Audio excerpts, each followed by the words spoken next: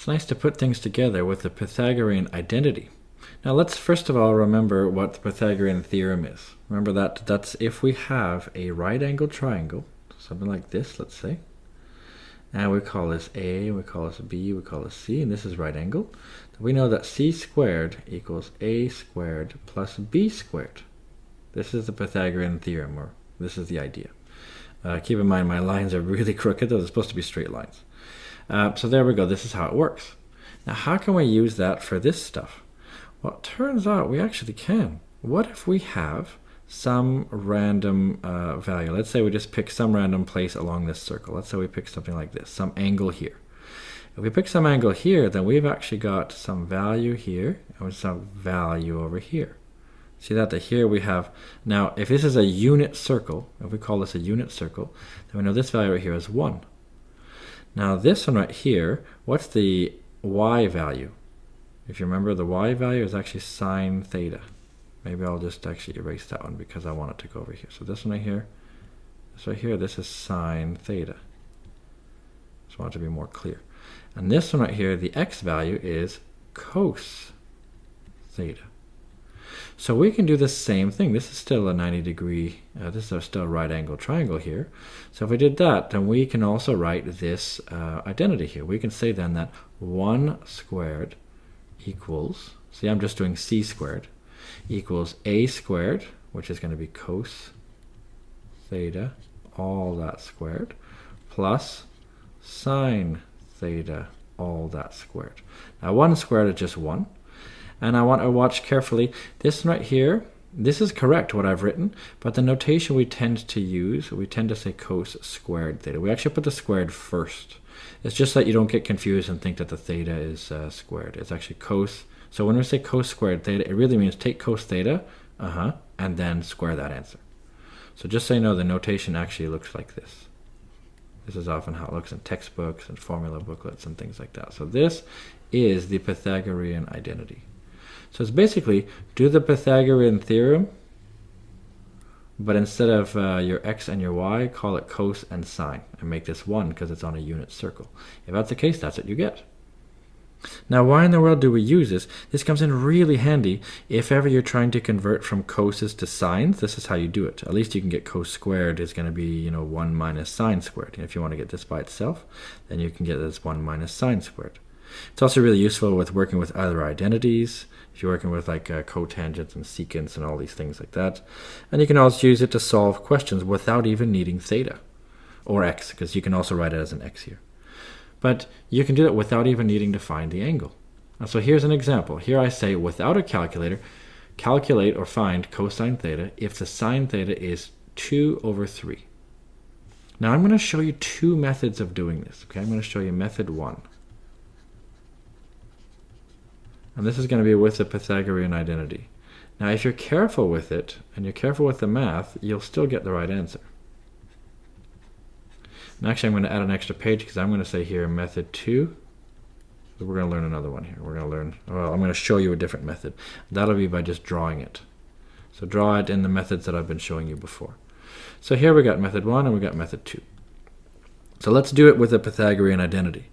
The identity says, remember, it says that 1 equals sine squared theta plus cos squared theta.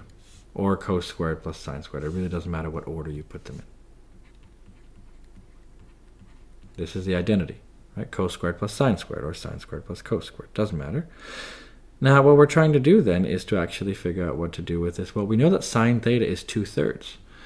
And this is supposed to be sine theta squared. So the good news is, you know that this is sine theta, which is 2/3. You know the answer to sine theta. Sine theta is this number 2/3. And you're supposed to take sine theta and square it. So that means you take this value and you square it. So it's 2/3 squared plus cos squared theta. Let's go a little step further then. So how do we do that? Well, we got to square all of this. So 2 squared is 4 and 3 squared is 9. I'm going to show you every step of the way just to go nice and slow here. I want theta by itself. I want cos theta on its own. So I'm almost there. See, I've got cos squared theta. I want just cos theta. So I got to isolate for this. I'm going to jump this. I'm going to move this over to the other side. I'm going to throw it over. And this is a term with a plus in front of it, so it goes over by being a minus. So now 1 minus 4 over 9 equals cos squared theta. And you can also put this together because I want to do a common denominator, so 1 can be seen as 9 over 9. And 9 over 9, I'll just show you that step then too. 9 over 9 minus 4 over 9 is just 5 over 9. So now I know that 5 over 9, that's what cos squared theta is. I'm almost there because to get cos theta, what do? I take the square root, don't I? Square root of both sides. So square root of cos squared is just going to give me cos. And taking the square root of this, there we go, I get the answer, right? And actually, I got to tell you, be very, very careful. Anytime you take the square root, it's technically, mathematically, it's supposed to be plus and minus. Be very careful here. This is important. This here is not trivial now. So we get plus or minus square root of 5 over 9. Now we can simplify slightly. We can say this is square root of 5 over square root of 9. And because of that, then we can state with absolute certainty, finally then, that the answer is plus or minus square root of 5 over, and square root of 9 is just 3. So this is the fully reduced full answer. What this really means is that there are two answers possible. There's cos theta equals square root of 5 over 3, and there's also that cos theta is negative square root of 5 over 3. So this method, if you're careful with the math, that's why you shouldn't forget this. Right? Don't forget that piece. Then you get this answer. Let's see if we get the same thing from drawing it. So again, we know that sine of theta is 2 over 3. This is what we're told, that sine of theta is 2 over 3. So if we do it in this method then, when is sine, because this is what we're told that sine theta is 2 over 3, and we want cos theta. This is the only things we know. We want cos theta, and we're told that sine theta is 2 over 3. Well, here what you can do, you can start by quadrants. You can actually start looking at the quadrants and saying, well, what quadrant are we in? C-A-S-T here. Where are the places when sine is positive? Because we're told that sine is some positive number. So I hope you see that we can actually then figure out at least there's only two places where this is possible. It could be here. That's where all of them are positive, or it could be over here where just sine is positive. So it's either here or here. So there are two answers possible. Now what we can do then is try to work out, okay, well, where is sine positive? Well, we got that. Now what we can do is draw the special triangle here. Or actually, not even a special triangle. We'll just try to draw what we're looking at. So let's just try to draw this first case here. Let's just try to draw the simplest one. This one right here, where it's sitting like this. Now, we don't exactly know where it is. We don't really know what theta is. But it turns out we don't care. Because we know about sine theta, and we know about SOHCAHTOA. So sine means opposite over hypotenuse. Maybe I'll label those. So this is opposite. This is hypotenuse. This is adjacent to this angle here. So if we have opposite, hypotenuse, and adjacent, sine is opposite over hypotenuse.